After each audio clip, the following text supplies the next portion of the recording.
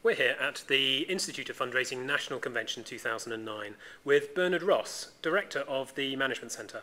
Bernard, tell us more about the research projects you've just launched.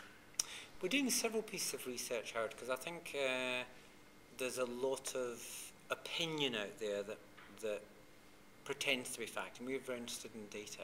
So we've done two linked pieces of research, one of which repeats from what we did last year, one of which builds on it.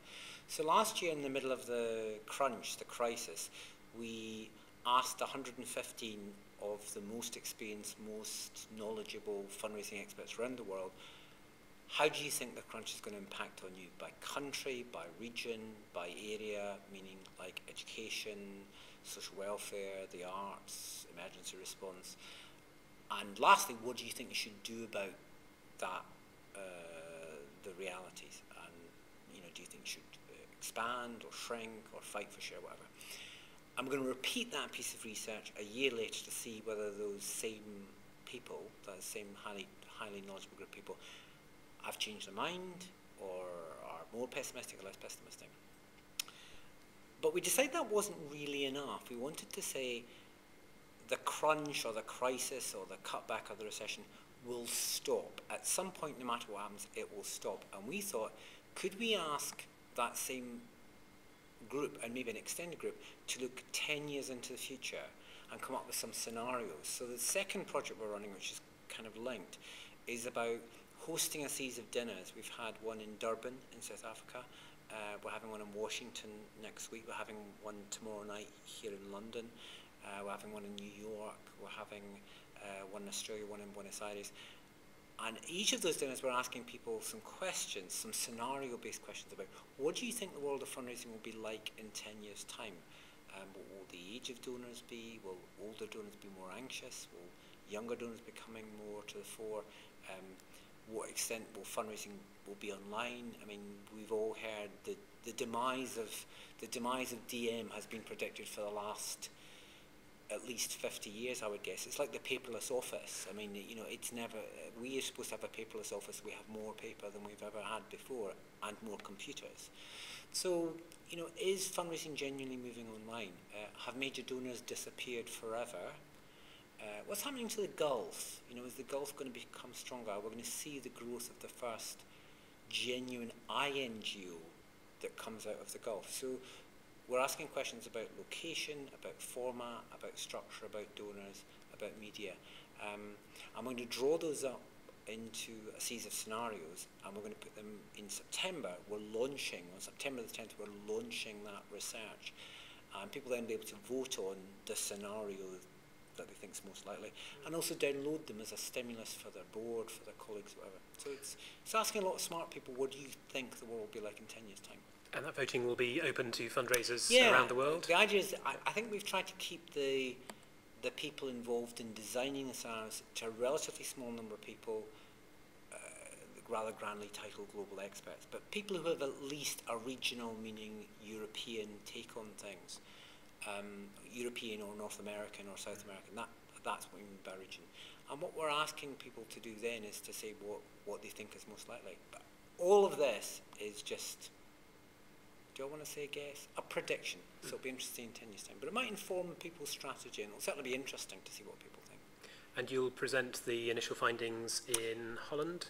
No, we're having a seminar of our own called Global Fundraising Futures, which is designed to address probably a slightly different audience from Holland, a slightly more senior audience, or audience that's more interested in thinking ahead, whereas I always think of Holland as being about best practice, current best practice.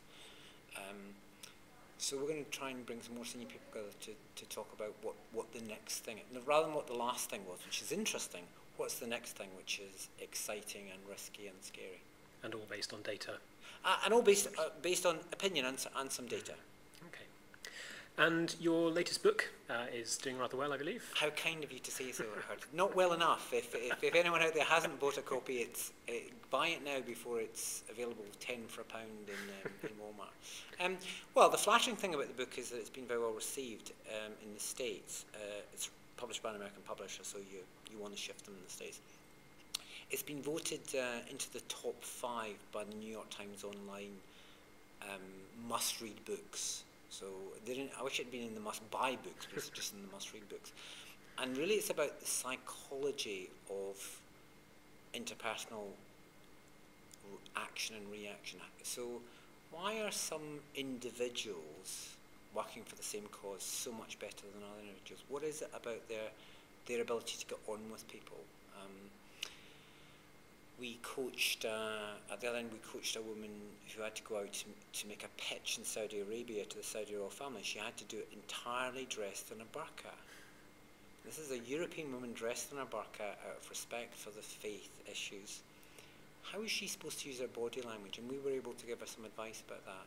And interestingly, we've just been working with a large animal charity who were offered the chance to pitch in LA to a pop star. I can't feel the name of the charity or the pop star.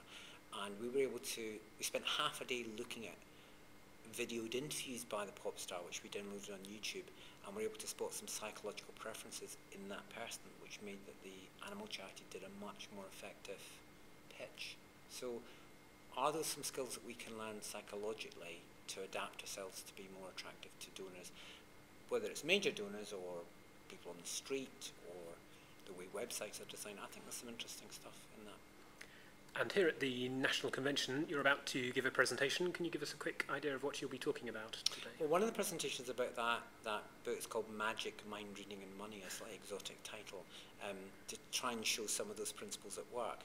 And we're also doing a presentation on innovation, which is our other big issue for us as a company. And we're working globally now, helping UNICEF become more innovative in its fundraising, and that's not about having good ideas, it's about having an innovative process. How do you become good at actually putting lots of ideas through and developing them? I think that's the next big thing. I agree with Kotler when he says the only competitive edge is innovation, full stop. And Bernard, where can we find out more about the Management Centre? Well, you can go onto our international website, which is www.managementcentre.com, still spelled the British way, or if you want just in the UK URL, it's www.managementcentre.co.uk. Bernard Ross, Director of the Management Centre, thank you very much. Thank you, Howard.